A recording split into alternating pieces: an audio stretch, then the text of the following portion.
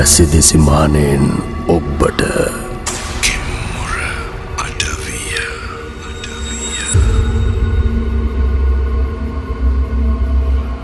අදත් සුපුරුදු පරිදි ඇසිදිසි මානෙන් එහා ලෝකය ගැන කතා කරන්න කෙම්මුර අඩවියත් සමගින් අපි එකතු වෙලා ඉන්නේ. මේ පහුගිය දින කිහිපය පුරාම අපි විවිධ කතාන්දර ඇහුවා.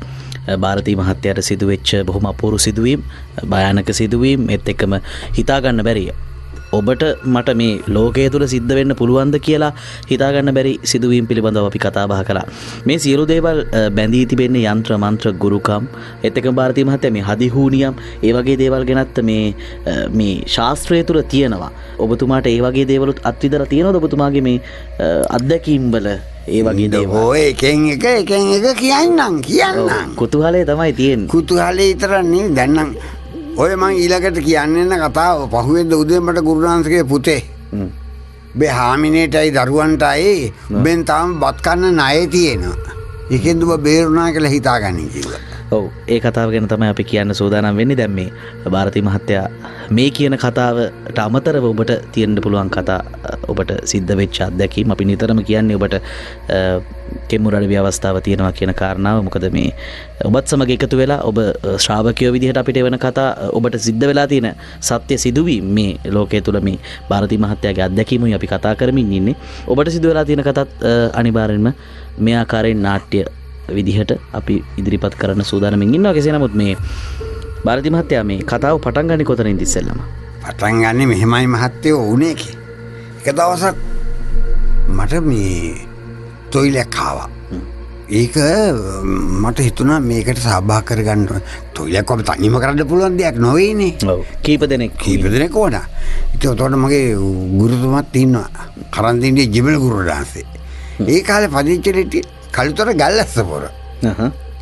ඉතින් මේ ගුරුනාස හැබැයි දැන් ගුරුනාසේ තොইল වලට යන්නේ නැහැ. මොකද වයසයිනේ. මමාට ගැහුවොත් විතරක් එනවා. විශේෂ ගෝලයක්. විශේෂ ගෝලයා ගැන පළවෙනි ගෝලයා. හොඳේ. හිතට අහුවෙච්ච මේ ගෝලයා මමයි. අනේ තමයි ගුරුනාසේ බුදු වෙන්න ඕන. උපනුපන් જાති මගේ ගුරුවරයා වෙලා උපදින්න ඕන. මගේ ප්‍රාර්ථනය. ඉතින් මං ගෙදරට කිව්වා මම යනවා කළුතර. ඒ කාලේ මහත්තයා මේ ටෙලිෆෝන් නෑ. ටෙලිෆෝන් තියෙනවා. ඔය තියන්නේ හැම්පුම් ඒව නෑ. හරි. ඉතින් ගුරුනාසගේ ගෙදරට ටෙලිෆෝන් නෑ. ඉතින් අර මේ සුරුතේ ටෙලිෆෝන් තියෙන්නේ. ඒව නෑ. ඉතින් මම අම්මට කිව්වා මේ මම යනවා ගුරුනාසට පණිවිඩය කියන්න. කොහෙද ඔය යන්න හදන්නේ? මං කළුතර යන්න හදන්නේ අම්මා. ලොකු ගුරුනාන්සේට තොইল එකට ආරාධනා කරන්න. අර මොකටද මේ රෑපානි ගමන් තියාගන්නේ? හා? උඹ ආපහු අද මෙන්ද හිතාගෙනද ඔය යන්නේ පුතේ? එව්වා කියන්න බෑ. රෑ වුණොත් ගුරුනාන්සේ මාව ආපහු එවනවා බොරු. ඒක තමයි මාත් මේ කියන්න හැදුවේ. රෑපානි ගමන් බිමන් මොකටද පුතේ? එහෙ හිටියාම මොකද? මෙහෙ හිටියාම මොකද? අම්මේ මං එහෙනම් යනවා. තුන්රුවන් සරණයි පුතේ. ලොකු ගුරුනාන්සේ ඉන්න කිව්වොත් හිටහන්.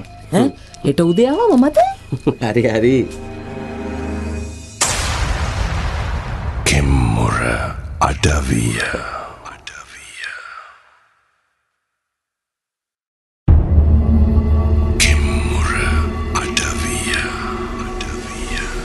අද කෙම්මුර අඩවියෙන් බොහොම සුවිශේෂී කතාවක් ගැන තමයි අපි කතා බහ කරන්නේ. මොකද මේ සුවිශේෂී කතාව සිදු වූ පුද්ගලයා මට එහා පැත්තේ දකුණු අත පැත්තේ ඉන්නවා ಭಾರತೀಯ මහත්තයා. ඔබතුමාට සිදු වෙච්ච කතාවක් තමයි අද දිගින් දිගටම අපි මේ කියන්නේ. මෙතනින් පස්සේ බොහොම අපූරු භයානක සිදුවීම් කීපයක් සිද්ධ වෙනවා කියලා ඔබතුමා කිව්වා. අපි එකින් එක කියමු ಭಾರತೀය මහත්තයා. ඔබතුමාට සිදු වෙච්ච මේ කතාවේ ඉදිරිය අපි කැමතියි දැනගන්න. ඉස්සර ඔය හයිවේ නෑනේ. නෑ. ඒකෙන්ද මම ගිහලා කළුතරෙන් බැස්සා. කළුතරෙන් බැහැලා ඉතක් ඉඳන් නාගොඩ යන බස් එකේ නැග්ගා. කළුතර නාගොඩ බස් අදක් තියෙනවා. හරි. ගිහලා නාගොඩ ස්පිරිතාලේ ගාවින් බැස්සා. ඉතින් එහාට බස් එක යන්නේ නෑ. නාගොඩ බස් එක. නාගොඩ බහගන්න. හරි.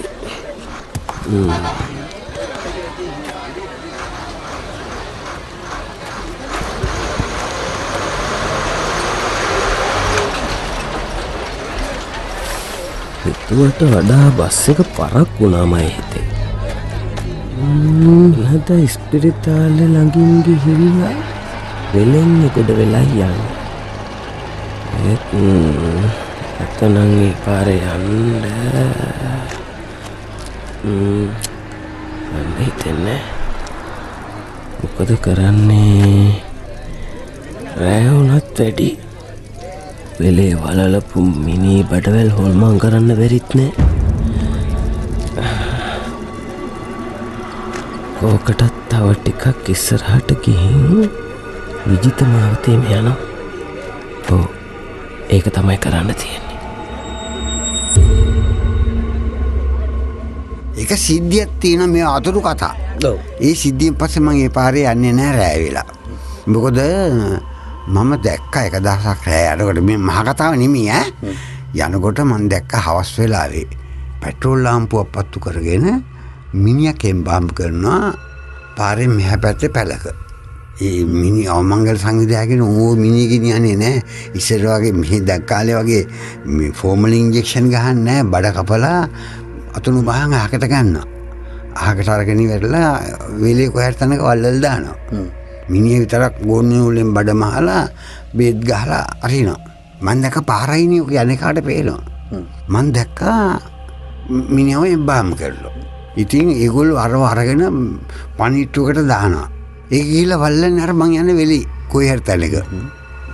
ඊ හිටින්නේ මම පොඩි ටිකස් බක් ඇති වුණා එදා. ඊට පස්සේ දවාලියෙන් යනවා ඇරෙන්න. රෑ වෙලා මං යන්නේ නැහැ ඒ පාරේ. මොකෝ එකසක් රෑ වෙලා ගිහිල්ලා ඒ බබුනින් දවසක ඔය මේ කතාව කියන්න. දීලා මම පැය ගානක් ඔය වෙලිය භූත බාණයමකට අහුවෙලා නීරෙන්ට රටවට ඇවිද හිටියා. වෙලෙන් ගොඩ වෙන්න බැරුව. අන්තිමේදී කෙනෙක් බව දැකලා මේ කෑ ගහලා මිනිස්සු ගෙන්නලා ඒක ලොකු කතාවක්. මේ කියන දවසේ ඉතින් මම ස්පිතාලේ හරහා නාගොඩ ස්පිතාලේ තියෙනවා ඒ පාර. මා ස්පිතාලේ ගිහලා වෙල්ට ගොඩෙල්ල වෙලෙන් අහක් වෙලා ගියේ නැහැ. මේ ඒ වෙනුවට වාහනයක් ගන්න පුළුවන් පාරේ. ඒකට කියන්නේ විජිතමාව. අදත් තියෙනවා ඒවා. බොරු නම් අදත් තියෙනවා. දැන් මේ වැඩසටහන අහන විජිතමාවතේ කෙනෙක් හිටියොත් මතක් වෙයි මේ අපේ පාර. ඔව්. ඒ පැත්තේ මිනිස්සු දන්නවා විජිතමාවත. ගල්ලස්සපුර, ජිමෙල් ගුරුනාසේ ඔක්කොම දන්නවා. ඒ පැත්තේ මේ කට්ටිය අහගෙන ඉන්නවා නම් දන්නවා. ඉතින් මම ඇවිල්ලා විජිතමාවතට හැරුණා. Kemmura Adaviya.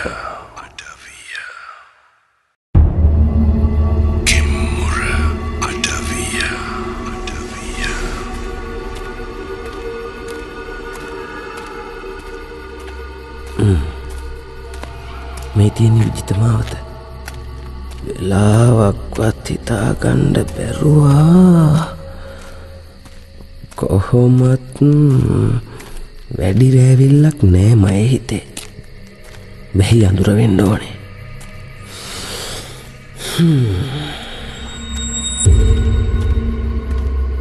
ඉතින් මම ඇවිල්ලා විජිතමාවතට හැරුණා.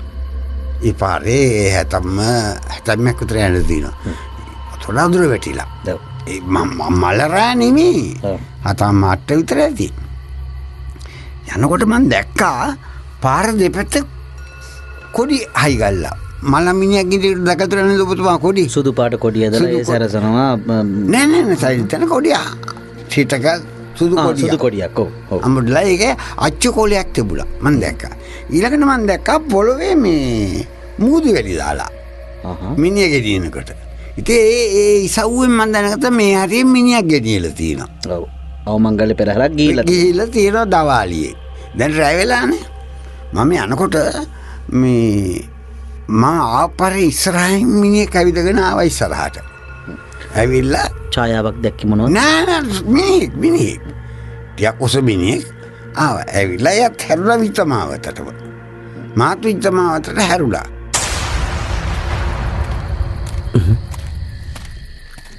තව කවුරු හරි පාරේ යනවා වෙන්න ඕනේ. ඕ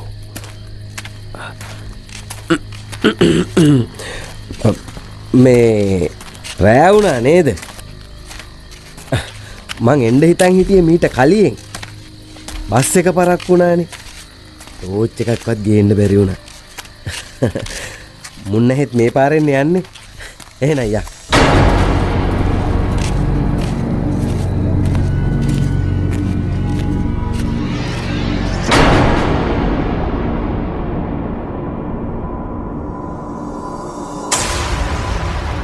Kemmura Adaviya.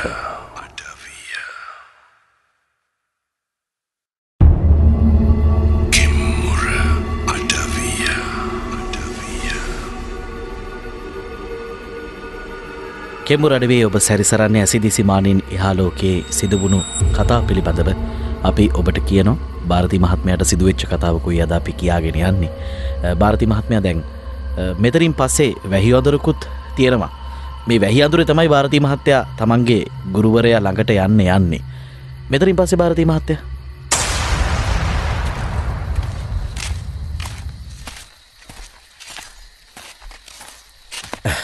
වැහි අඳුරකුත් තියෙනවමයි හිතේ. රැට වහීමයි හිතේ.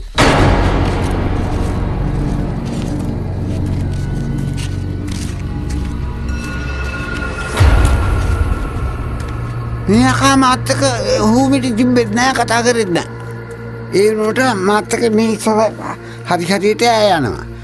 යනකොට මට මෙන්න මෙයා මං ඉතින් තව දෙසරක් කතා කරා මේ ගිබල් ගුඩ්නන්ස හම්බෙන්න යන්නේ. මේ හෙට තියෙනවා තොইলක ඒක කියන්න කියලා මම මේ ආවේ.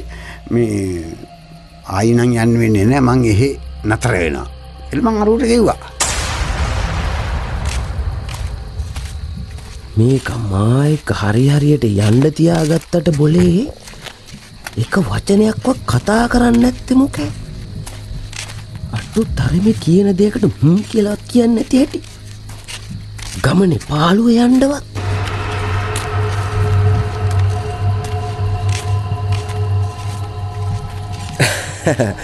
මුන්න හෙට කියන්නේ මම මේ අපේ ලොකු ගුරුන්නාන්සේ හම්බ වෙන්න තොইলකට ආරාධනා කරන්නට කියලා.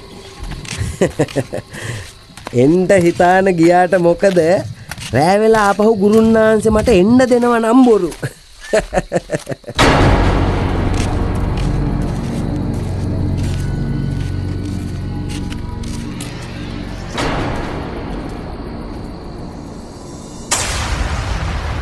Kemmura Adaviya.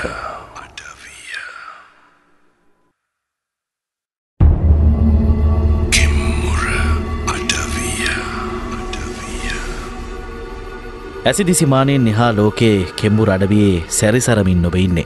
කෙම්මුර අඩවියේ අපි කතා කරන මාතෘකා හැමත් නැත්නම් කෙම්මුර අඩවිය අපි ඔබට කියන කතා පිළිබඳව විශ්වාස කිරීම නොකිරීම ඔබ සතු දෙයක්. ಭಾರತಿ මහත්තයා මේ වැඩසටහන අහලා මිතුරුන් කීප දෙනෙක් කතා කරලා ඔවුන්ගේ අදහස් ප්‍රකාශ කරා. සමහර අය මේ දේවල් බොහොම විශ්වාස කරනවා. ඒ අයට අත්දැකීම් සිදු වුණා කියන කාරණාවත් මතක් කරනවා. සමහර අය කියනවා මේ දේවල් මෙහෙම වෙන්න පුළුවන්ද කියලා තර්ක කරනවා. ඉතින් ඒකයි අපි නිරන්තරයෙන්ම කියන්නේ මේ දේවල් විශ්වාස කිරීම හෝ නොකිරීම ඔබ සතු යුතුයකමක් සහ ඔබට තිබෙන කාර්යයක් ඉදිරිපත් කිරීමයි අපි කරන්නේ. ಭಾರತಿ මහත්මයා දැන් පුද්ගලයෙක් යනවා. ඔබතුමාට මේ අතරමඟදී කෙනෙක් හම්බෙනවා. ඊට පස්සේ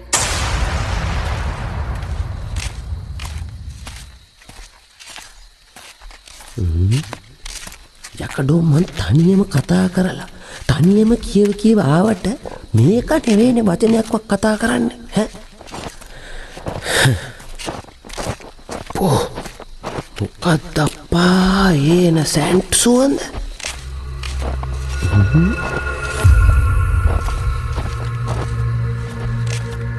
ඒ කාලේ ඉඳන් මම හරි ඕගන හොඳ සෝසියට යනකොට සරස් ගාන ඒකෙන් මතකත මම ඇඳලා ඉන්නේ අලුත් සරබක්. දැන් අලුත් සරන් තියෙනවානේ. ඔය අඳි සරන්. ඒ සරමක් අඳි ඇතම් සරන් තියෙනවා. ඒක හොදන්න නැතුව අඳින්න බෑ. ඔව්. අද කඩෙන් අරගත්තාම මහලා එක වතාවක් හොදන්න ඕන. උතෝට අර කැදගතිය යනවා. ඊට පස්සේ තමයි අපිට අඳින්න පුළුවන්. නැත්තම් ඒක පොල් කට් වගේ. ආයේ කන්දින්න බෑ යන්නම් බෑ. හොඳේ. මේ සරම හොදපුවක් නෙමෙයි. ඒකයි මේ සරස් ගල සරමෙන් සද්දයක් එන්නේ. ඔව්. ඒකත් මම නෝට් කරලා අඩිය තියෙනකොට සරස් ගලවට කැඳ ගතියට. ඌත් යනවා. ඌත් ඉස්සරහා බලාගෙන යනවා. මම හොඳට යන ගමන් නෝට් කරා. මෙහෙම කොණ්ඩේ පස්සට පීරලා හොඳට රැවුල බාලා. පළවෙනි පන්තියට. මේ ඇඳලා හිටියෙත් තැල්ලා කහපාට හුරු උඩ කුර්තා වගේ එකක්. හොඳේ මිනිහා පිළිවෙලයි මගුල් ගෙදර යන්න වගේ. හොඳේ මං කතාව නතර කරා. ඒ සැන් සුවඳ මොකක්ද? මේක පිළිවෙලකට ඇඳගෙන හිටියට මොකද මිනිස්සෙක් එක්ක කතා බහක් කරන්න බැරි එකෙක් වෙච්ච එකේනේ වැඩේ. ඉතින් මොනවා කරන්නද? මං ඊටු ටිකක් මේක එක්කම යනවා ඔන්නෝයි.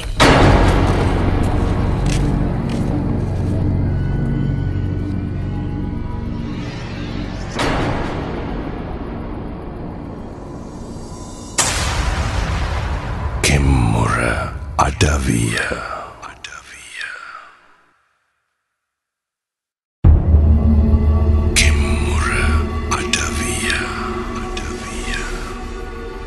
කෙමුර අඩවිය සමගින් ඔබ එකතු වෙලා ඉන්නේ යන්ත්‍ර මන්ත්‍ර ගුරුකම් හදිහෝනියන් මෙවැනි වූ දේවල් පිළිබඳව කතා බහ කරන්නට අපට තවත් ඉදිරියේදී අවකාශය තිබෙනවා. ඉතින් අපි මේ කතාව කියමින් ඉන්නේ ಭಾರತಿ මහත්තයා. දැන් ඔබතුමා කියනවා මේ හම්බෙන පුද්ගලයා බොහොම අමුතු පුද්ගලෙක් කියලා. ඔබතුමා දැන් දිගින් දිගටම කතා කරගෙන යනවා අපිට පේනවා. නමුත් මේ පැත්තෙන් කිසිම කතාවක් එන්නේ නැහැ. මෙයා මාත්තක හූමිටි තිබෙත් නැහැ කතා කරෙත් නැහැ. ඒ වුණාට මාත්තක මේ හරි හරියට යනවා. ගිහිල්ලා ඒ පාරේ එක හරියක් තියෙනවා.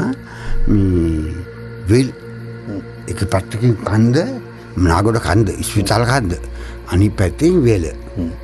ඒ හරි යනකොට සර් මට අන්න එතන තමයි බය හිතුනේ. ඒක මට දැනුම් බය හිතෙනවා. හරි ඒ හරි නරි හූ කියනවා. නරි හූ කියනවා අහල් තියනවාද?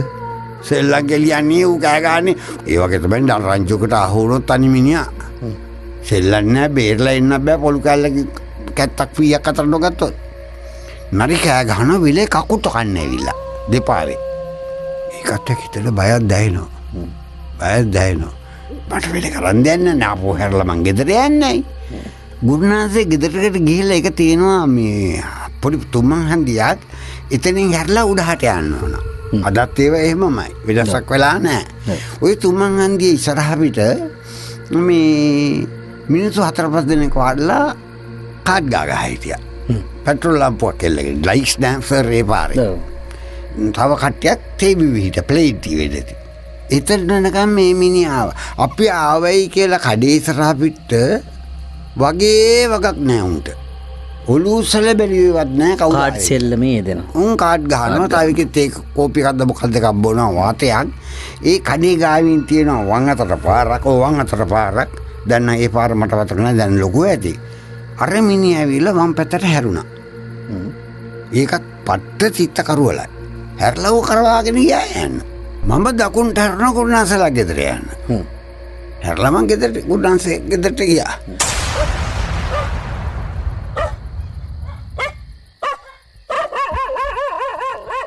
කවුද බොල මේ මහරෑ? ගුරුනාන්සේ මේ මම තෝද? මොකද බොල මේ මහරෑ වෙලා? මීට කලියෙන් මං එන්ට හිටියේ. බස් එක පරක් වුණානේ ගුරුනාන්සේ. රෑට රෑවෙලා ගමන් බිම යොදා ගන්න සිරිතක් තියෙනවද බොල? හාමිනේ මෙන්න මේක ඇවිත්. මහන්සි ගුරුනාන්සේ. තුගේ මූණ අමුතුයි බොල. මොකද තෝ ප්‍රධාන පාරේ ආවද නැත්තං? මං ප්‍රධාන පාරේ තමයි ආවේ ගුරුනාන්සේ. ඒක හොඳයි. ඒ තනියම එන්ට හොඳ පාරක් නෙවෙයි ඕක. නෑ ගුරුනාන්සේ මං තනියම නෙවෙයි ආවේ. එහෙනම් බොල Kemmura Adaviya.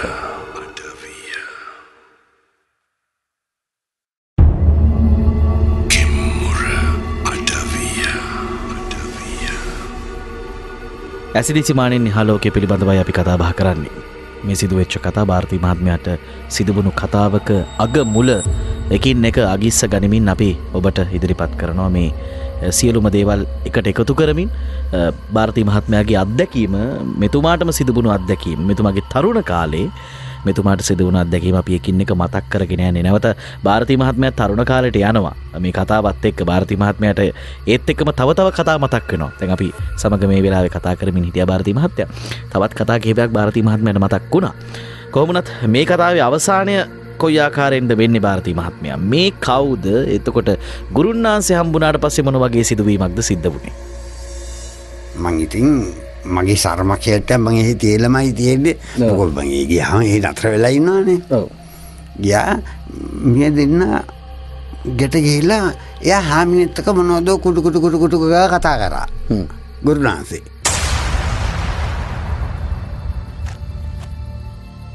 මේ ඇහුණද? මොකද? උදුම දෙයක් සිද්ධ වෙලා තියෙන්නේ. ඇයි? මොකද වෙලා තියෙන්නේ? ඒක පස්සේ දැනගත්ත හැකි. හොඳමයි. හැබැයි හාමිනේ ඔය බැදුම් පුලුටු එහෙම දෙනව නෙවෙයි ඈ. එහෙමයි. පුතේ උඹ කාලා හිටහන්. බඩගිනිත් ඇතිනේ. එහෙමයි. උඹ ඔය කරෝල බැදුම කනවා එහෙම නෙවෙයෝ. ඒ මොකද හාමිනේ? මං වෙනද කරෝල බැදුම් කන්නේ නැතුව ඇයි? වෙනද එහි ගියාම නතර වෙන්න බූරුවන් දරගෙන ගිහලා පිලේ තියාගන්නේ. පිලේ තියාගෙන පිලේ නිදාගන්නේ. ඔය කියන එදා ගුරුනාන්සේ කිව්වා මේ පුතේ බූරුවන් අරගෙන ඔබ පිලට යන්න එපා. මගේ කාමරේ තියාගන්න කිව්වා. ගුරුනාන්සේ බුදියන්නේ වැල්ලන්දී. දඩනන වැල්ලන්දී ලණුවේදී ගුරුනාන්සේ ලණුවේදී බුදියන්නේ. මට කිව්වා බූරුවන් අරගෙන මගේ කාමරේ තියාගන්න. ඔබ අද පිලට යන්න එපා කිව්වා. දැන් මට ටිකක් නෑ අමුතුයි. වෙනදා නැති සැලකිල්ල. ඉඳගත්තා. එහෙම කියලා ඊට පස්සේ ගුරුනාන්සේ ගිහිල්ලි වෙලා රාක්කෙන් තෙල් කුප්පියක් කරගෙන අතටක් කරගෙන මගේ ඔළුව ගගා මොනවද උනන්දන සුටුරු කිව්වා මන්ත්‍ර.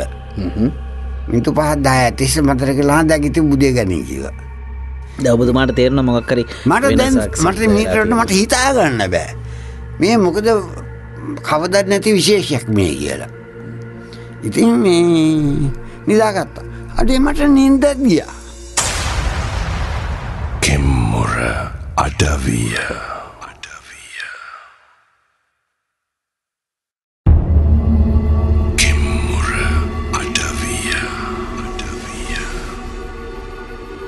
ಭಾರತಿ මහත්මයාට සිදුවුණු මේ අත්දැකීම පිළිබඳව කතාව අපි දෙකින් දිගටම කියාගෙන යනවා. මේ අවසාන භාගය කෙම්මුර අඩවි ඇසදිසි මානෙන් එහා ලෝකයේ සිදුවන අඳුරු තැන්වල සිදුවන සිද්ධීන් පිළිබඳව අපි කතා බහ කරන්නේ. ಭಾರತಿ මහත්මයාට තරුණ කාලයේ සිදුවුණු කතාවක් පිළිබඳව තමයි අපි මෙතෙක් ඔබට කියාගෙන ආවේ. ಭಾರತಿ මහත්මයා ඔබට අවස්ථාව තියෙනවා මේ කතාව ඉදිරියට යන්නට. ඊට පස්සේ උදේ නැගිට්ටා.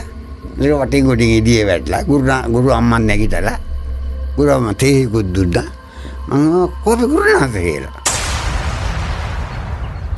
මොකෝ පුතේ උඹ යන්නද? එහෙමයි. ලොකු ගුරුනාන්සේ කොහෙද? උන්ද මේ ළඟ පාතට ගියා. ඔය එන්නේ. ගුරුනාන්සේ. මොකද පුතේ? උඹ යන්නද? මේ එනකම් බලා හිටියා කෑම ටික කන්න. කාමු එහෙනම්. ඊට කලින් ඩිංගක් හිටපන්. මේන්න මේ කොලේ බලපන්.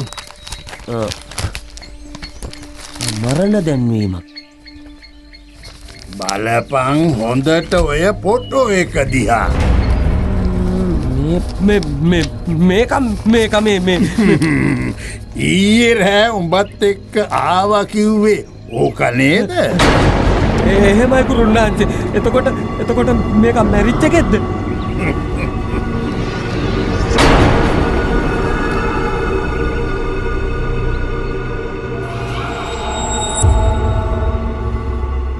එතකොට සිද්ධිය මොකද්ද වෙලා ඔය අකා දවස් දෙකකට කලින් මැරිලා. ඔව්. ඊයේ හවස තමයි වලේ ගහලා තියෙන්නේ. ඔතනින් කොඩි ගහලා වැලි ඉහලා එහා පැත්තේ සෝන්ට අරන් ගිහිල්ලා තියෙන්නේ. ගල්ලස්සපුර සෝන්ට. ඒ පාරේ තමයි මම මේ ඇවිල්ලා තියෙන්නේ.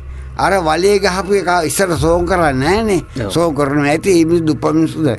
ඒ වලේ ගහපු එක තමයි සෝනේ නම් ඇවිල්ලා තියෙන්නේ ආපහු ගෙදරට. එනකොට තමයි ඔබතුමා මේ එනකොට මාව බෝලිච්චි වුණා. මේ කතාව ගොඩ යන්නේ. මාව මුල්චට මම කතා කරා මාත් එක්ක කතා කරේ නෑ. මේ ඌ තමයි අර ඇදු සරස්ක සද්‍යාවේ අර මලමිටි අන්දල් තිබේ චලු සරම. අර ගද තමයි මිනිසන් ගද. මම කොහොමද උතර මාතක දී අවතාර දැවිල්ල. වෙන මොකක් කියනද බත්තේ ඒවා. ඌ ගෙදරන ගම්බටේ මුනිච්චලා තින්නේ. ඔව් බාති මහත්තයා එතකොට ඔය අවතාර ගැන කතා කරද්දී අවතාර ඒ විදිහටමත් එනවා දැන්. එනවා. ඒ විදිහට තව වෙන විදිහට මොකක් නැතු වෙන්න පුළුවන්. විරූපූ දේවිලාසයෙන් එන්නත් පුළුවන්. ඒක පින්පව් මත తీරනේ. ඔව්. දකින්න කෙනාගේ chance එක මත. ඉතින් මං ඒක උන්වහන්සේ පුදුමයිනේ. එහෙනම් මේ යකා මාව අරගෙන යන්නේ මම මන්තර දන්නවනේ. මම මුලා කරලා ගෙනියන්න පුළුවන් නේ. උන්වහන්සේ මගේ දැන් මෙහෙම බලාගෙන හිටියා. බෝ ගෙනියන්න. ගෙනිච්චනම් මං ඕක කොහෙද බෝ අරන් ගියා මං ඌව මෙතට ගෙන්නනවාද? ඕක මං ගෙන්නන ඕක දන්නවා ජීවින කාර්යය කියන්නේ කවුද කියලා. බෝ මං ගෙනියන්න දෙන්න. හපංගක් බලන්න දෙබඩ බෝ බෑගට අත තිබ්බනා. ඔබතුමා එන ගමනුත් කිව්වා මම යන්නේ ජමිල් මං යාට කියනවා යන්නේ ජමිල් කුඩුනාස හම්බෙන්න කියලා. ඕක අම්බේ ඇඟට අත තිබ්බනම් මම ඕක වලෙන් නැගිටවනවා එහෙනම්. ඕක දන්නේ නැහැ ජමිල් කියන්නේ කවුද කියලා. ඒකෙලි කොහෙද කිව්වා. අනිත් පැත්තට උඹත් මන්තර දන්න බව දන්නවා.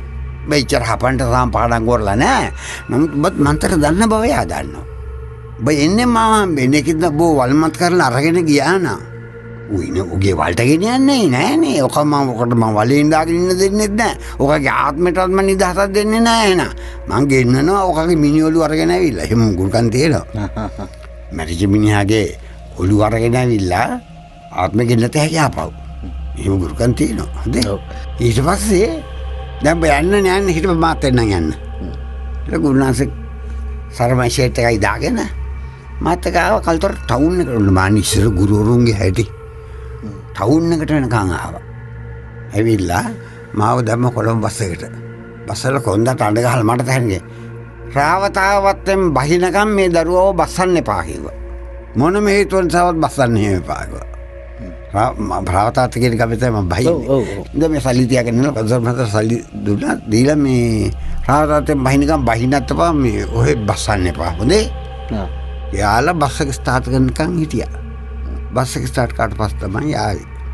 ඒ ඉස්සර ගුරුවරුන්ගේ හැටි මට පඩිකමෙන් ගහලා තියෙනවා. හොඳ බුලත් කියලා ගාව පඩිකමෙන් ගහලා තියෙනවා. ඒ ගුරු අද වගේ නම් මානව හිමිකම් යන්නයි ගුරාට ගහන්න යන්නයි අද වගේ කාලෙක. ඒ කාලේ මොනවා කරත් හැරලා බලන්නේ නැහැ. ඕන් සන්තේසි. ඔව් මේ ಭಾರತಿ මහත්තයාගේ ගුරුවරයාත් එක්ක සිද්ධ වෙච්ච කතාවක් තමයි ಭಾರತಿ මහත්තයා කිව්වේ.